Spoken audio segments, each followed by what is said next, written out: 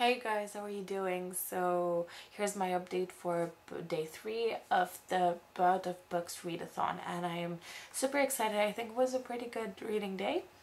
I read mostly at night.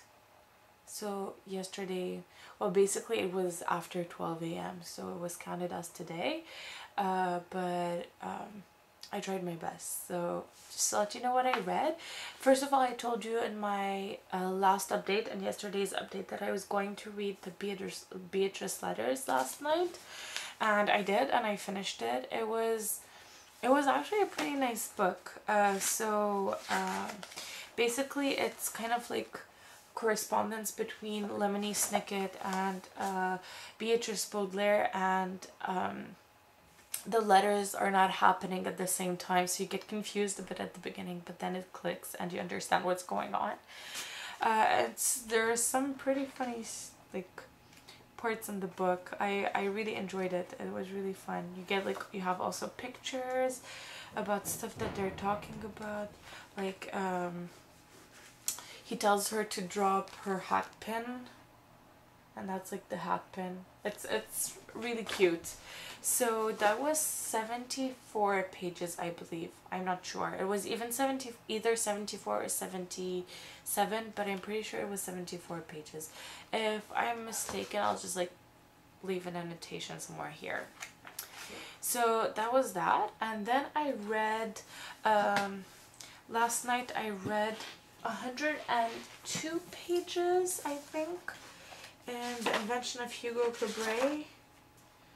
Oh no, sorry, I read 106 pages. So I read this much of the book.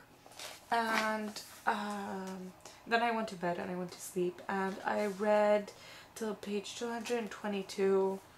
Now I just before I filmed this video. So in total I've read 202 pages of The Invention of Hugo Cabret, and I'm really liking this book. It's probably one of my favorites that I've read during this read-a-thon. It's really fun. It's so intriguing. It's such a fast-paced book, and you know, the pictures are beautiful, just beautiful.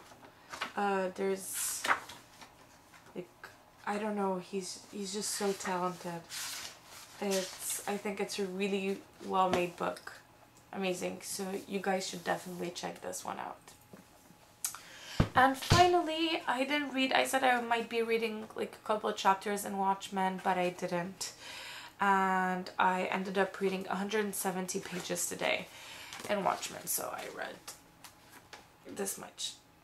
So I still have about the same amount left.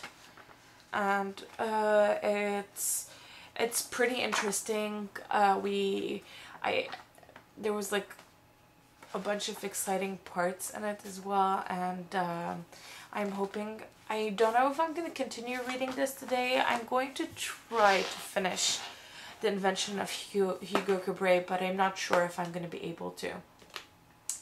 So yeah, so that's the books that I read today. So let's do my total page count. So let's say 74 plus 222 plus 140 equals 436 pages today. So pretty good thing. And I think I got 384 or something like that. I'm not sure, and I don't have my little notebook telling me the numbers of pages I wrote, but I'm gonna keep like updating on this notebook all my page counts basically, and in my wrap-up video you'll know like my total page count. But this is pretty exciting. I'm really happy about it, and hopefully if I'm done today with The Invention of Hugo Cabret, I'll start tomorrow reading Anna and the French Kiss, and if I finish it tomorrow, I'll just pick it up after tomorrow.